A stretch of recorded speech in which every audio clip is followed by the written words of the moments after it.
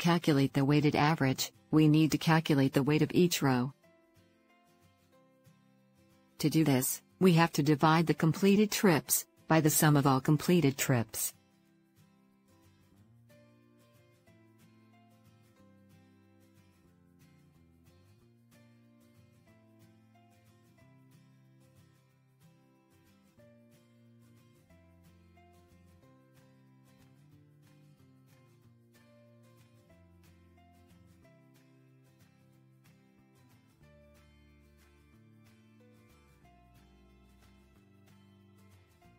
Then we will compute the ratio of completed trips to unique drivers.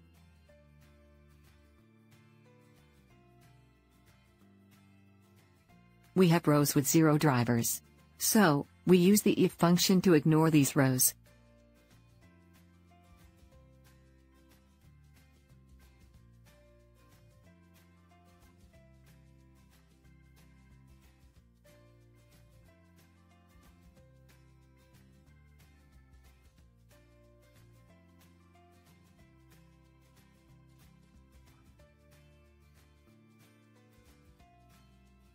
To calculate the weighted average, we will use the sum product function in cell K3.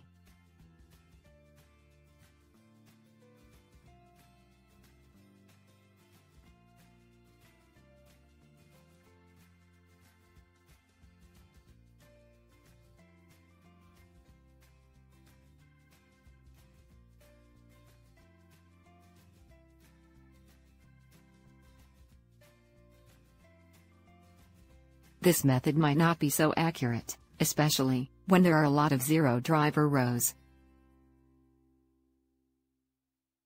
To avoid division by 0, and still use all the data, we will use pivot tables.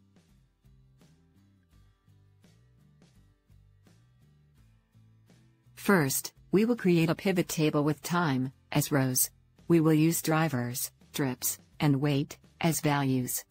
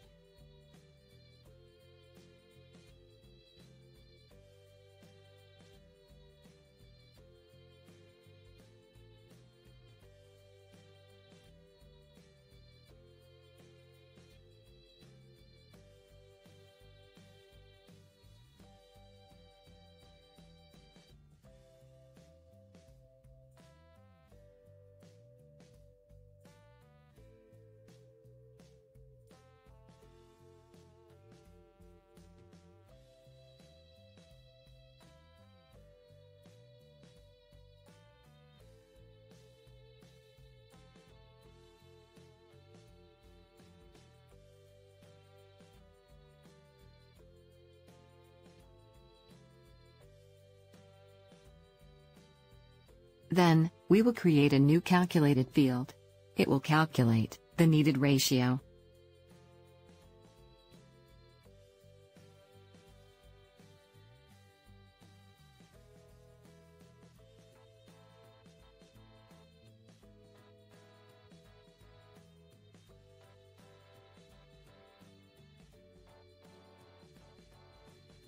In cell M3, we will use the sum product function, which will give us a new weighted average.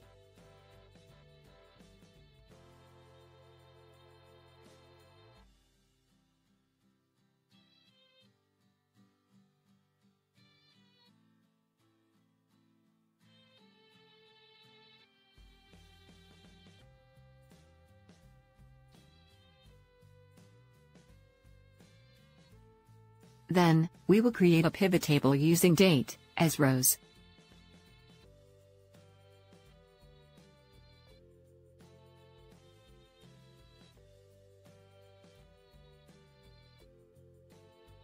We will use the following fields as columns: drivers, trips, weight, and the ratio field.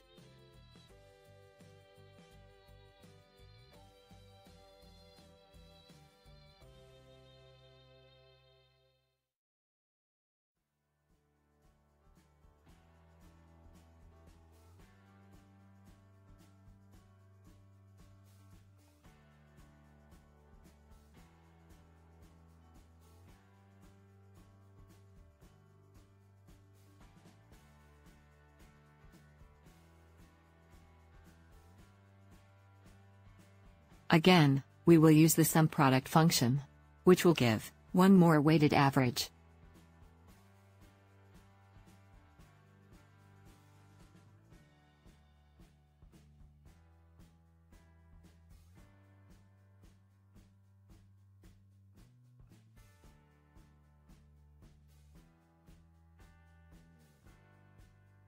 The decision of which one to use will come after evaluating our data.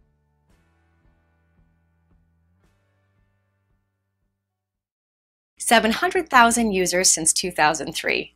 Be the next one. Try our demo at www.testforyou.eu.